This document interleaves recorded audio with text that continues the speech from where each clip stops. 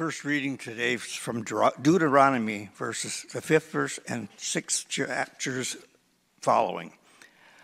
Moses convened all Israel and said to them, "Hear, O Israel, the statutes and ordinances that I am addressing to you today, you shall learn them and observe them diligently.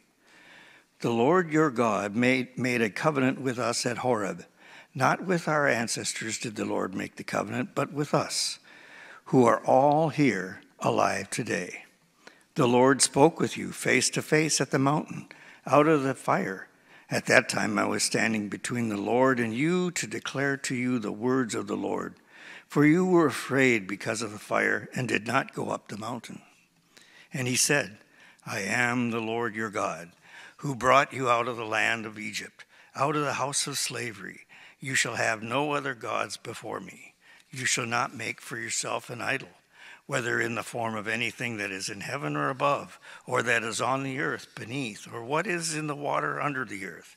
You shall not bow down to them or worship them, for I, the Lord your God, am a jealous God, punishing children in the iniquities of parents to the third and fourth generation for those who reject me, but showing steadfast love to the thousandth generation of those who love me and keep my commandments. You shall not make wrongful use of the name of the Lord your God, for the Lord will not acquit anyone who misuses his name. Observe the Sabbath day and keep it holy, for the Lord your God commanded you, for 6 days you shall labor and do all your work, but the seventh day is the Sabbath to your Lord God. You shall not do any work, you or your son or your daughter or your male or female slave or your ox or donkey or any of your livestock or the resident alien in your towns, so that your male and female slave may rest as well as you. Remember that you were a slave in the land of Egypt, and the Lord your God brought you out from there with a mighty hand and an outstretched arm. Therefore the Lord your God commanded you to keep the Sabbath day. Honor your father and your mother as the Lord your God commanded you, so that your days may be long and that it may go well with you in the land that the Lord your God is giving you. You shall not murder, neither shall you commit adultery, neither shall you steal, neither shall you bear false witness against your neighbor. Neither shall you covet your neighbor's wife, neither shall you desire your neighbor's house, or field, or male, field slave, or ox, or donkey, or anything that belongs to your neighbor. Hear, O Israel, the Lord is our God, the Lord alone. You shall live the Lord your God with all your heart, and with all your soul, and with all your might. Keep these words that I am commanding you today in your heart. Recite them to your children, and talk about them when you are at home, and when you are away, when you lie down, and when you rise. Bind them as a sign of your hand, fix them as an emblem of your forehead, and write them on the doorposts of your house and on your gates. Gospel reading according to Matthew, the 22nd chapter.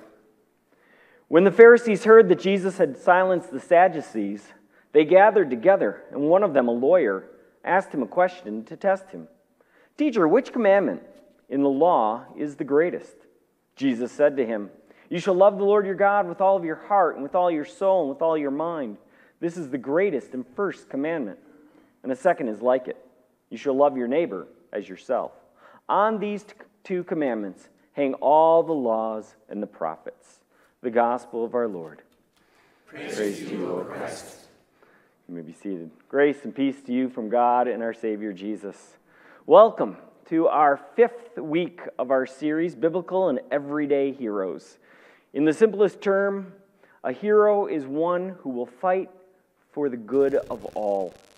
We've looked at Abraham, Isaac, Jacob, Joseph, and today Moses.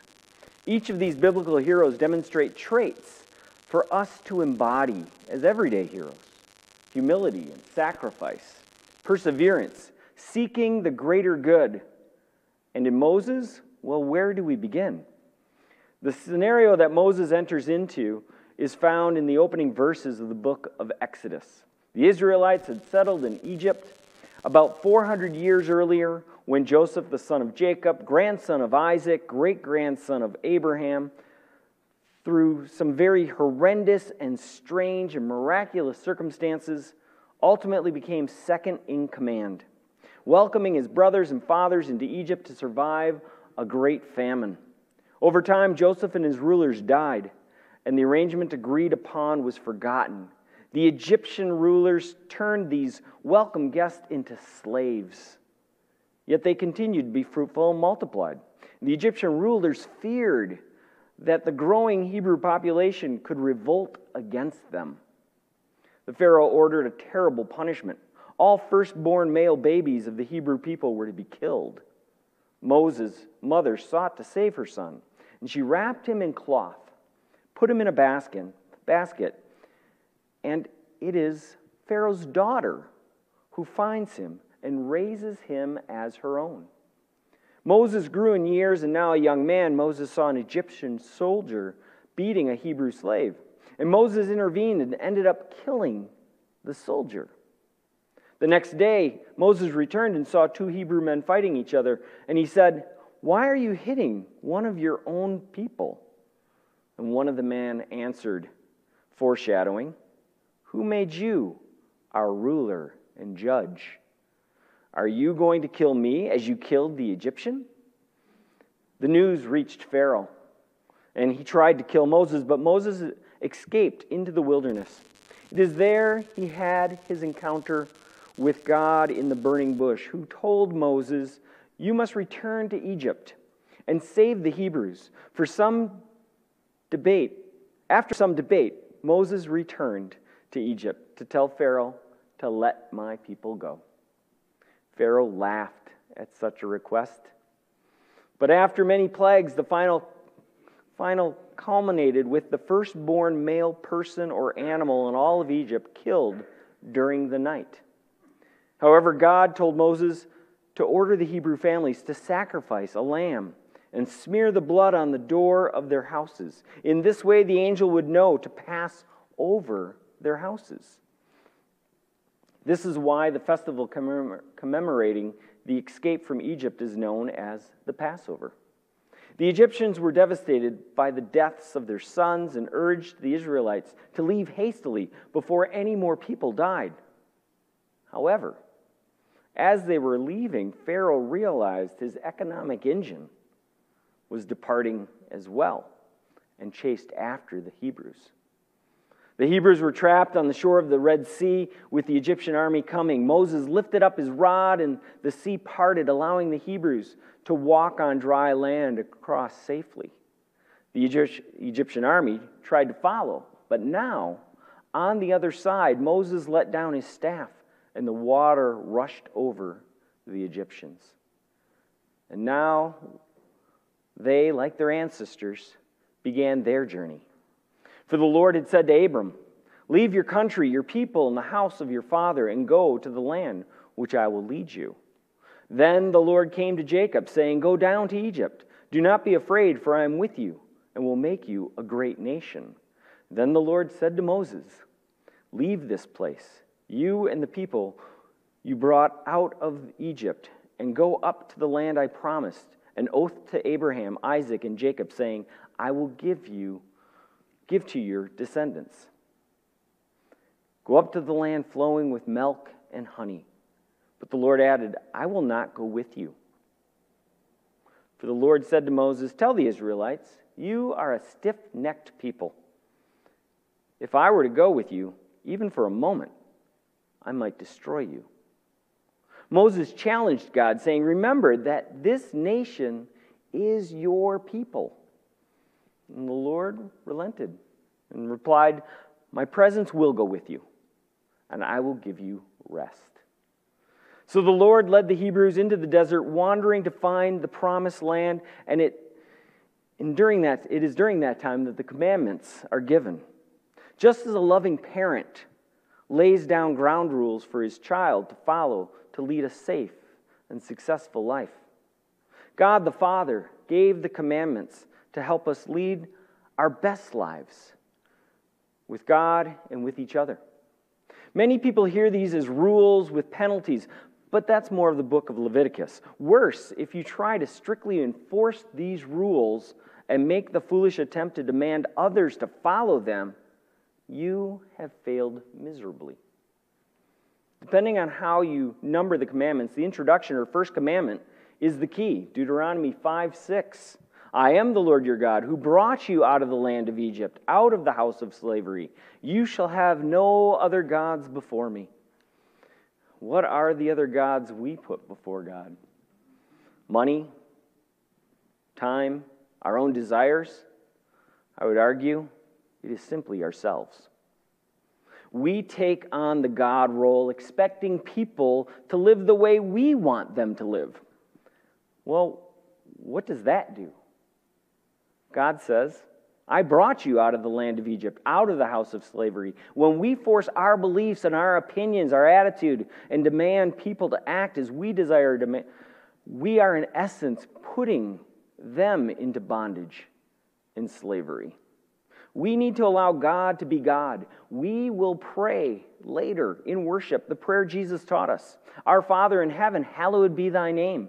Thy kingdom come. Thy will be done on earth as it is in heaven. What we pray is often not what we do. Instead, the prayer would be more accurately said in this manner. God in heaven, hallowed be my name. My kingdom come. My will be done on earth. And those who follow can go to heaven. Our Old Testament reading ended with the Shema, which is still today serves as a centerpiece of the morning and evening Jewish prayer. Let me read it again, and in doing so, note what is not said. It says, Hear, O Israel, the Lord is our God. You shall love the Lord your God with all your heart, your soul, your might. Keep these words in your heart. Recite them to your children. Bind them as a sign on your hand, on your forehead, on the doorpost of your house, and on your gates. This is a relationship between us and God. And we allow others to see us in that relationship, not demand that they conform to it. Where we get into trouble is when we demand these for others. Yes, Jesus tells us as Christians to go and make disciples of all nations, baptizing them in the name of the Father and the Son and the Holy Spirit, and teaching them to obey everything I've commanded you. And surely I'm with you always to the very end of the age. Teach to obey is not to demand or manipulate or force.